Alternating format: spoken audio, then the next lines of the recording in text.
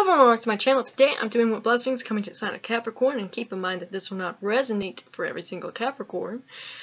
If you'd like a personal reading, I'll leave that description down below. Another thing you can do is we also have a website where currently there's 50% off most store items, and you should definitely check that out, okay, because the sale ends the end of this month. And if you like donating to the channel, feel free to do so, because that does help out here. Now, I'm going to put these cards in order, and on the bottom of the deck for the overall energy here, we have the Fool. The Fool, Capricorn, that tells me that you're just, you're carefree at the moment. You're just jumping into things, okay? You're being spontaneous. You're just going for it. You have the Five of Pentacles.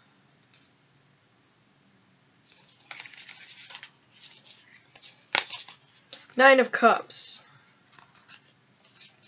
Page of Cups.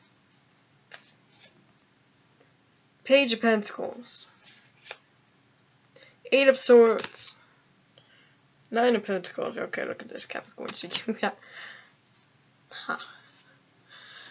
You know that communication you've been wanting? Okay, that news, whatever this may be. It feels like from a person, right? You've been really wishing for communication, okay? Where you aren't speaking, okay? With this person. It comes in when you are like that, when you are, in your own energy, you're in your own element, when you stop focusing on it. That's when it comes in, Capricorn. When you start living your life, you start, just doing things how you want to do it. That's when this communication comes in here, Capricorn. It's like when you've completely forgotten about it, actually. Isn't that how it always works?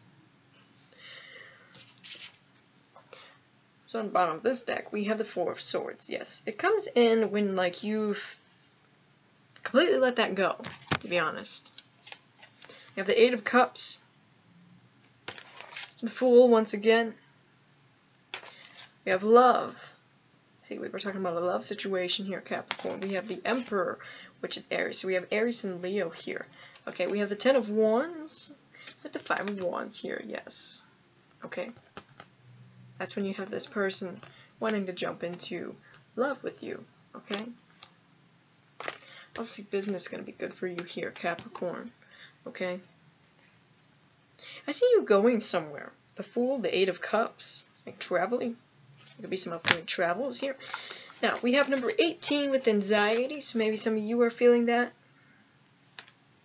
Number 4, the Universal Midwife, birth. I birth fruitful and sacred assignments. So this can talk about actual birth, like childbirth, pregnancies, all that. Or just talk about, like creating something new, depending on which resonates for you. Then we have good luck. So overall good luck here, Capricorn, which is always, good, because it's good luck. Okay? So, that is all I have for you. Let me know if that resonates. Thank you for watching. If you want to see more content, definitely subscribe. Bye, guys.